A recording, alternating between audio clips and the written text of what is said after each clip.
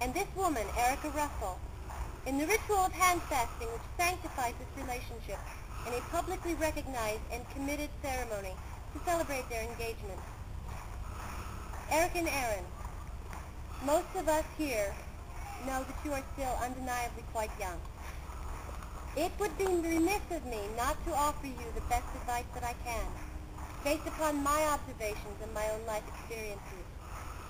Since we have not had the time or opportunity to do any ministerial counseling, there are topics and questions I wish for the two of you to consider seriously in this time before you take the next step in marriage. These are not easy questions, nor do I want you to try to find immediate answers, but rather consider them to be critical success factors the two of you consider and discuss with one another. Do you feel strong and good around this person? Do you recognize that your feelings are your own responsibility? Can you be quiet with this person? Do you have the same feelings about money and children? Do you each take care of yourselves? Do you each follow through on what you say you are going to do? Can you take care of one another when ill or hurt? Do your skills complement one another? Do you keep similar levels of mess or values of cleanliness in your home? How does each one of you handle stress and anger? And how do you react to stress or anger in others? Are you prepared to grow individually in different directions and still remain a viable and healthy relationship? I would offer you this advice. Know yourself. Know the difference between a problem and a deal breaker. Know why you love. Learn when you should love from a distance. Fear stagnation of emotional evolution. Do everything in your power to understand the difference between a rough patch and something that is unsalvageable. Do everything in your power to understand the difference between obligation and habit and love. Know yourself. Know why you love. You have grown in this partnership for 4 years from a very young age and crossed into adulthood. You have both met and overcome various challenges, both individually and as a couple, and it has made you stronger. These two have determined that their life pathways shall be traveled together, and so are committing themselves to this journey. They have not, however, come to this place alone, and they are not the only ones who are being asked to make a promise this day. All of you here represent a community of friends, loved ones, and family who share their lives. No relationship exists in a vacuum. No matter how long you have known them, you each have a responsibility to uphold them, to think kindly and lovingly of them, to be supportive of this relationship in thought, word, and deed. I ask you now to commit to uphold, defend, and support this couple in these vows they will tend to one another. If you agree to this, please raise your voices in 2 words, we will. We will. We will. Of your own free will and accord to this crossing of the path to share your lives together.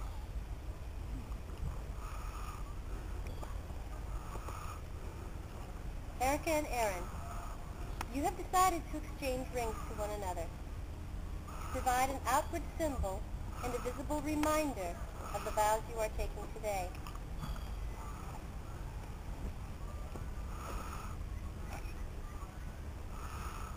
I have the ring. Now, take into your hands the ring that you will wear. Erica, I have not the right to bind you to Aaron. Only you have this right. If it be your wish, say so at this time and place your ring in the palm of his hand.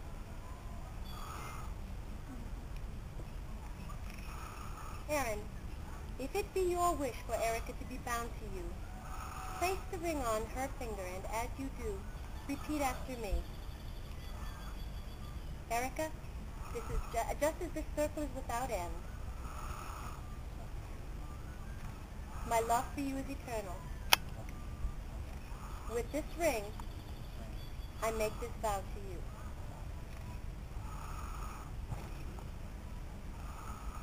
Aaron, I have not the right to bind thee to Erica. Only you have this right. If it be your wish, say so at this time and place your ring in the palm of her hand. Erica, if it be your wish for Aaron to be bound to you, place the ring on his finger, and as you do, repeat after me. Aaron, just as this circle is without end, my love for you is eternal. With this ring, I make this vow to you.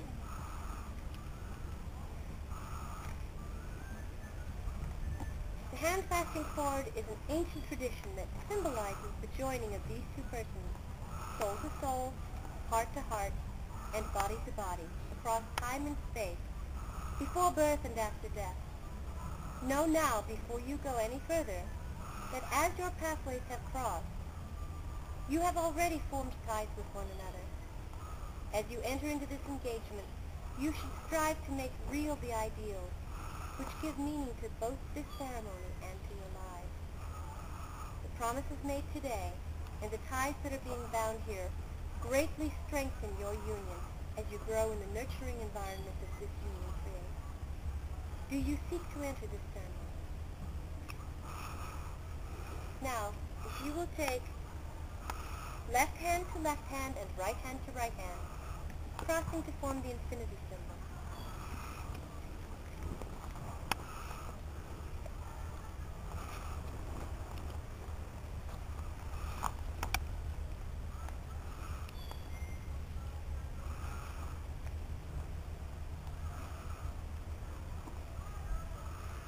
Not to you, but you.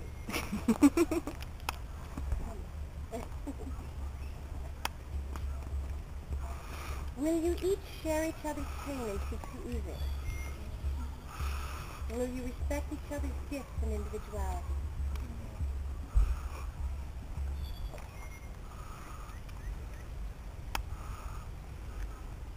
And so the first binding is made.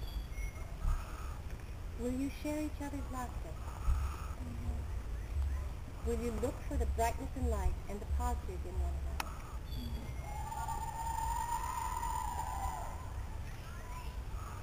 So the binding is made. Will you share in each other's dreams and goals? Will you dream together to create new realities and hopes?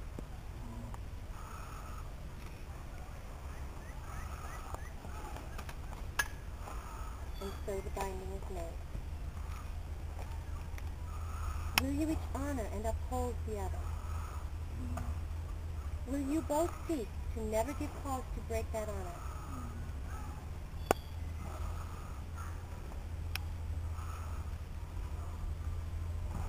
And so the binding is made.